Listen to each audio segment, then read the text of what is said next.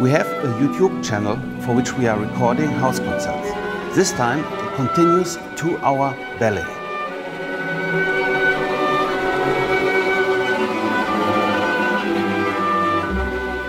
You can imagine how challenging it is to follow the fast dances with the camera over 2 hours. That's why we are working with a small Technocrane 10 Plus today.